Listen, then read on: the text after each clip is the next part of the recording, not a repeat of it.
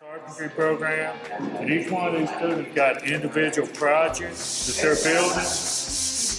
For example, Steve over here is making a nightstand. He's going to be sanding it down and get ready to put a finish on it.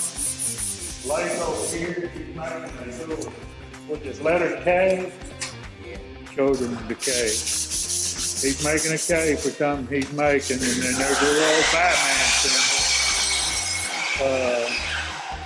Adam Walt, he's making a desk with a drawer. He's working on the drawer face.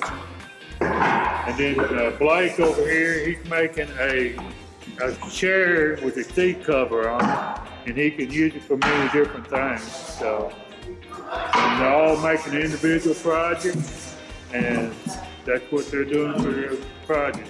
When they get done with this project, they can make another project.